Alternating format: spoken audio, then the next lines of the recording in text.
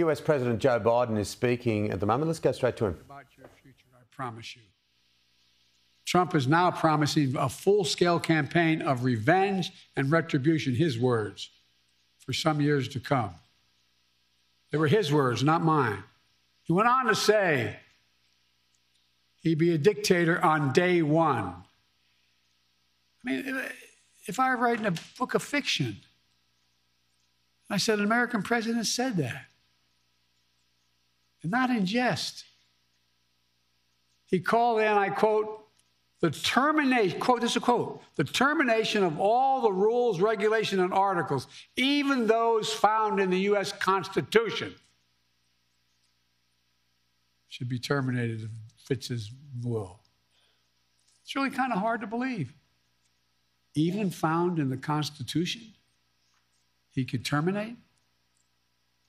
He's threatened the former chairman of the Joint Chiefs of Staff with the death penalty. Says he should be put to death because the chairman put his oath to the Constitution ahead of his personal loyalty to Trump. This is coming from a president who called, when he visited cemeteries, called dead soldiers suckers and losers. Remember that?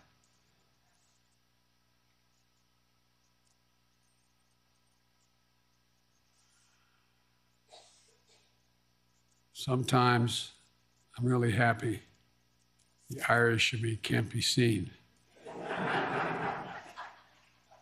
It was right around the time I was at Bo's grave, Tommy.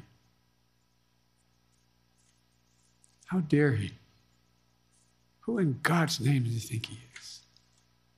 With former aides, Trump plans to invoke the Insurrection Act, which would allow him to deploy, which is not allowed to do in ordinary circumstances, allow him to deploy U.S. military forces on the streets of America. He said it. He calls those who oppose him vermin.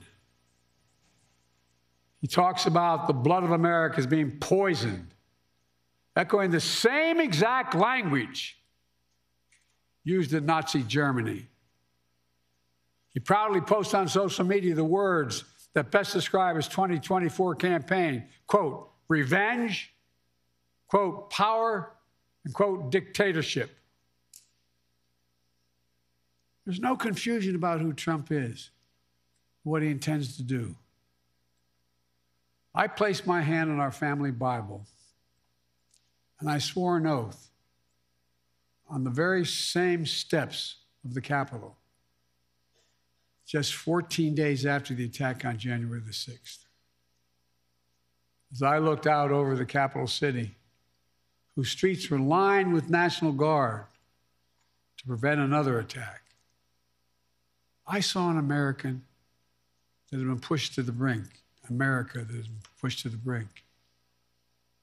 But I felt enormous pride, not in winning, I felt enormous pride in America, because American democracy had been tested.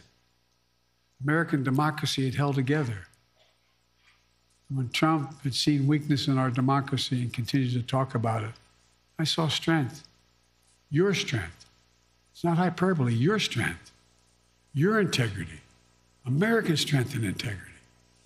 Ordinary citizens, state election officials, the American judicial system had put the Constitution first, and sometimes at their peril. At their peril. Because of them, because of you, the will of the people prevailed. Not the anger of the mob or the appetites of one man. When the attack on January 6th happened, there was no doubt about the truth. At the time, even Republican members of Congress and Fox News commentators publicly and privately condemned the attack. As one Republican senator said, Trump's behavior was embarrassing and humiliating for the country. But now that same senator and those same people have changed their tune. As time has gone on, politics, fear, money, all have intervened. And now these MAGA voices who know the truth about Trump on January 6th have abandoned the truth and abandoned the democracy. They made their choice. Now the rest of us, Democrats, independents, mainstream Republicans, we have to make our choice. I know mine, and I believe I know America's. We'll defend the truth, not give in to the big lie. We'll embrace the... There he is, the US President Joe Biden, speaking on the third anniversary, of course, of the riots that we saw in Washington.